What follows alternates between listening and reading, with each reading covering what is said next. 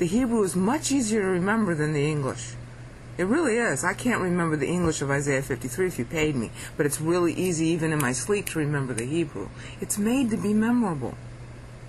Okay? And it's communicating doctrine by means of the numeracy. And this is what all the KJV only people and everybody who wants a translation instead are missing. The translations can't convey this. This is solid doctrine, and it's real important doctrine. And if you want proof of the tribulation, it's right here, Jack. Okay, as you're going to see as I go through this. Okay, but know for now, 84 syllables is the total cumulative number of syllables by the time you end verse 4. Okay, that's divisible by 7. So what you know, the doctrine you know by this, there's a rhetorical style in the Bible. You know that something is going to get completed according to God's plan. The plan part is with the 8 syllables. All right? And it's going to end up being perfect like God is perfect, in spite of the fact that we aren't. That's pretty important to know. And Isaiah is going to key off this. And you'll see in future videos how he does it. It's really amazing. Okay. When you see a verse that stands alone, that cannot be divided by a factor, because each factor represents something biblically significant. That means that this is something that it's useless. And if you look at verse 5, okay, you'll find out that we are useless. It's a statement about humanity's uselessness. All right? Now, when you get to the factor of 2, that is the factor of the hypostatic union, God adding humanity to himself so that he can cause man to return to him. All right? If God connects humanity to himself and in that humanity pays for sin, then the barrier between God and man has been eliminated, and therefore anyone who believes in him can be saved, at which point we are connected to him, and it's like a God-man nature for us in that we are not God and man in our own nature, even though he is, Christ is, but we have the connection to God that can potentially work as well as if it were our own nature as well. That's why we have the Holy Spirit indwelling us. That's why we have the Holy Spirit filling us. That's the purpose of him going to the cross. It isn't really just to pay for sins. It's to have rapport. It's to have total connectedness to God. So when you see a verse that's divisible by 2, it's telling you that doctrine. And the content of the verse itself is going to tell you that. All right? I'm going to have to leave you to look at the translations because I got to go fast now. So again, understand that these red numbers are telling you the number of syllables in the phrase just before the red number. Okay, so that's 10 there.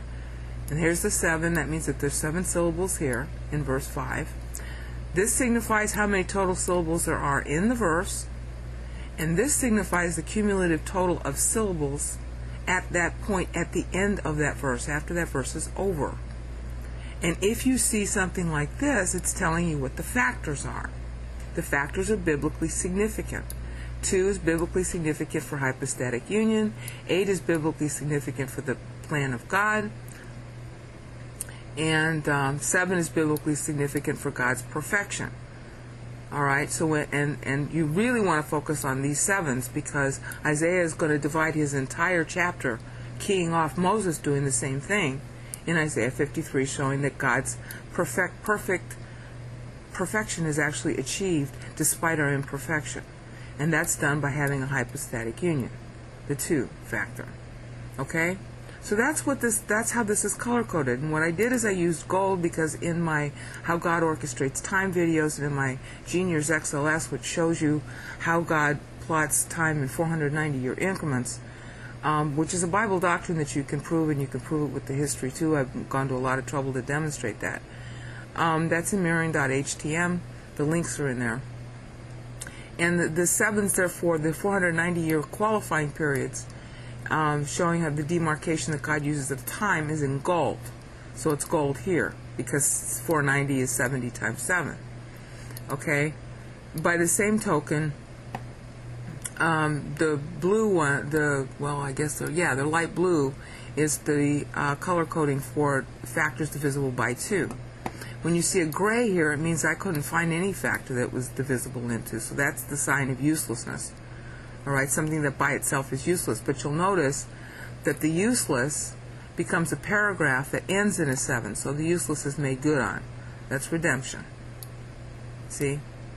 And you'll see in future videos how this 17 is part of, actually, you know, just tell you right now, this adds up to 70. And that's why it's divisible by 7. I mean, the whole thing is divisible by 7 at this point, but this also adds up to 70. And 70 is divisible by 7. And you'll see how Isaiah uses the 70 and how Psalm 90 uses it also in future videos. Okay, so that's the basic scheme, the color scheme, and the number scheme of this page, of this, you know, Psalm 90 layout. And you can download it from the video description and then have it yourself. The only thing is you'll have to download the Bible Works fonts. There'll be a link in the sidebar allowing you to do that, and that's why you'll be able to view this just like you see it here in the video now.